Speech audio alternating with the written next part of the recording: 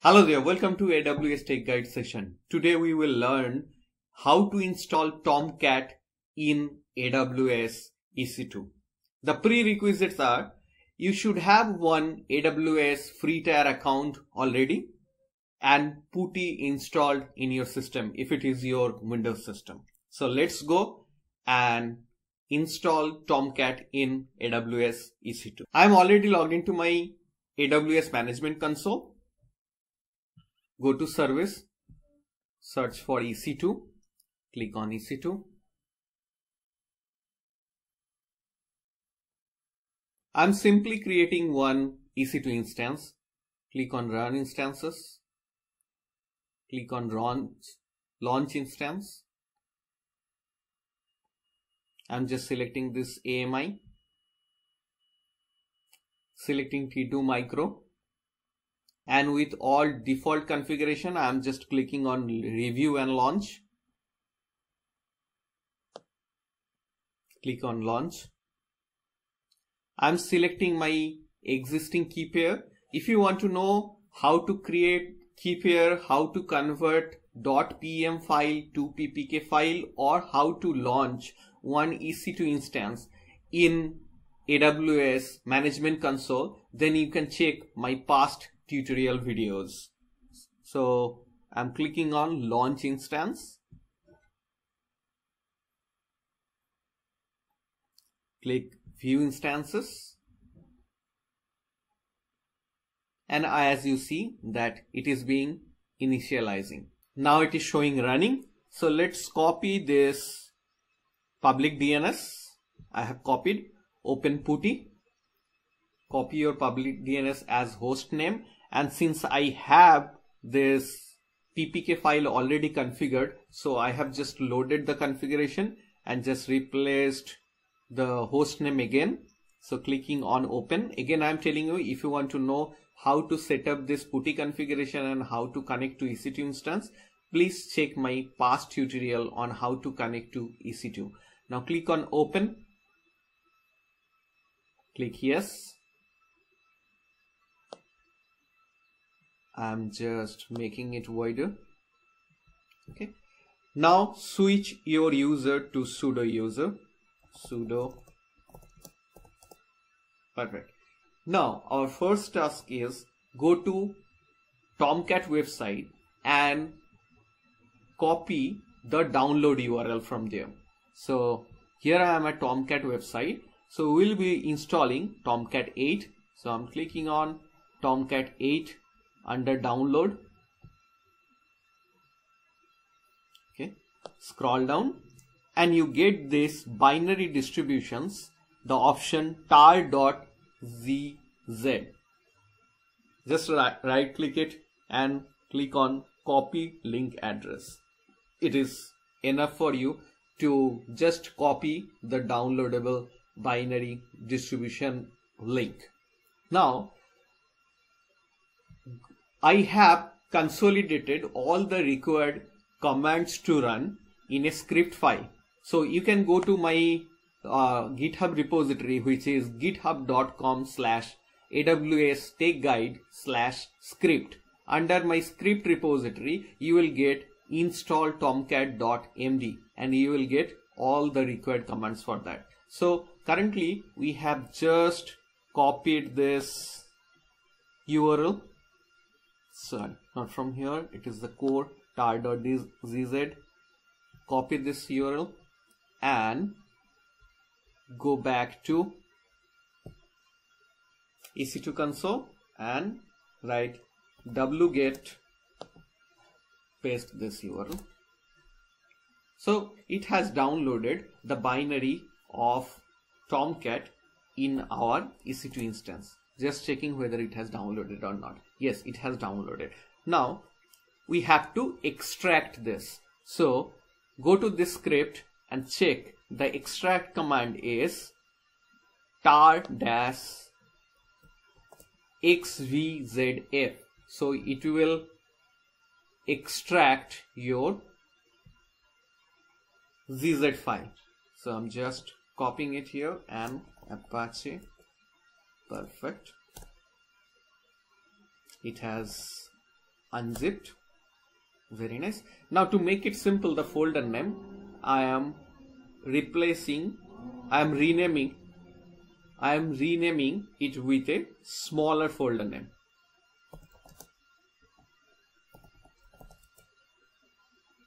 Suppose Tomcat. Great. Now let's go inside this Tomcat folder.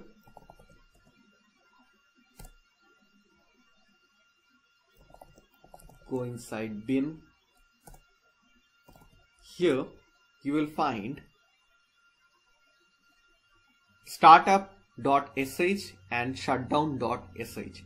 These two are two scripts files to start and shut down your Tomcat server. But we know that by default Tomcat works on 8080 port. Since we don't have anything installed in this EC2 instance which is running on 8080, we are not changing the port. But in EC2 instance, in security group, we have to allow that 8080 port. So let's go back to our AWS management console, click the EC2 instance, click the security group which is created.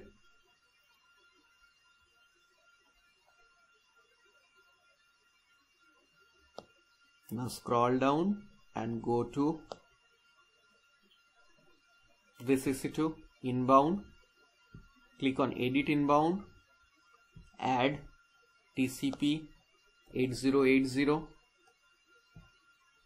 For this tutorial purpose I am just making it anywhere, but you should not do. You should specify the particular IP address or range where your request should come, so your security group will be more secure.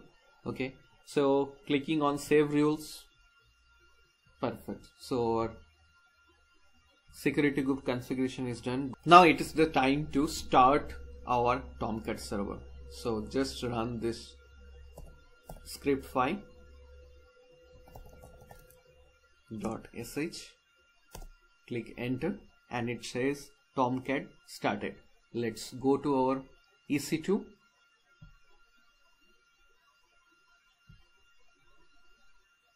Click on EC2 and copy this IPv4 public IP. Open a new browser, put 8080 because by default it works on 8080, and our Apache Tomcat has been successfully installed and it started running. Now let's click on this manager app. Let's see what happens. Yes, it's showing 403. To fix it, let's go back to our EC2 instance, and as you see, it is saying that if you wish to modify this restriction, you will need to edit manager's context.xml. So let's go back to our EC2 instance and find where is that context.xml. So I'm just trying to find /-name context.xml. Let's find where it is. And it's saying there are few places where this context.xml exists.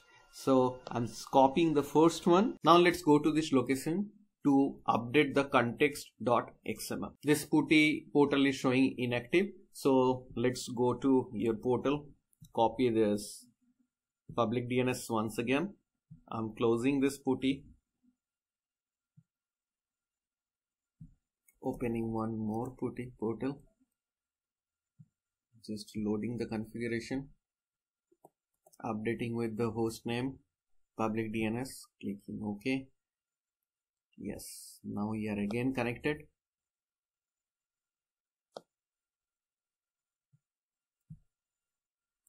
Let's change the user to sudo.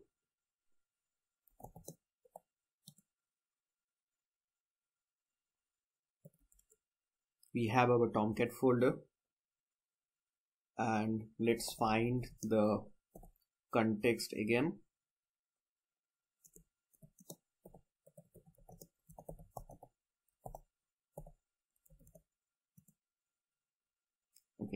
So it is under our meta inf. Type vi context.xml. Click on OK. Click I in your keyboard, so it will be in your insert mode, and we have to comment this value element portion under context. So exclamation dash dash, we are just commenting it out.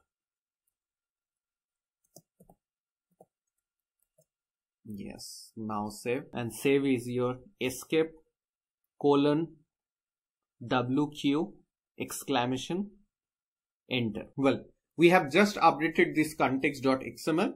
Now remember that we have another context.xml in a different location, and that we have to update the same way. We have just updated this one, which is under manager, and now we have to update this context XML, which is under host manager. Open vi context.xml, and same way we will comment out this value element, and we are saving this context.xml by again escape colon WQ exclamation enter. Now we have updated both the context.xml files. So let's go back to our Tomcat installation and click on manager app now. Now once we click on manager app, it is not showing that 403 forbidden message. It is asking for username and password, but we have not created any username and password yet. So let's go and create the username and password. So to create the username and password, we have to go back to the console, and we have to go inside conf folder. So let's go back a step again to the directory. Under Tomcat, you will get conf. Check the files here, and you see this tomcat-users.xml. We have to update this. So open this tomcat-users.xml. Click enter, and as you see, this part is actually commented. To make it quick, we can just copy a portion of code for the role and username configuration here. So I'm going back to the script. As I told you, click on the raw, scroll down a bit, and we will add this user and role. This role is manager-GUI, which will allow us to open the Tomcat manager app. So let's go and pasting it here. Give me enter. Now I'm going back here again to copy this role, which is manager script, and the username and password is deployer. This role is required when you are trying to access your Tomcat server from some external system. Suppose you have Jenkins installed in a different virtual machine or in your local, and you are trying to transfer your deployable to this Tomcat server. So that then this manager script role is required with a username and password. So same time, I'm just copying it here. We have copied that. Again, same way, save this XML file. Now you have updated tomcat-users.xml with username, password as well as role. Now let's go back to our Tomcat portal and add the username and password. Click on manager app, Tomcat, paste the password, click on sign in, and we are in the manager portal. So today we have learned how to install Tomcat in AWS EC2 instance, how to configure and fix the restriction of 403 forbidden to access the manager console, and how to add user with password and creating new role in configuration file. Thank you for watching this tutorial. See you in our next lecture. Thank you.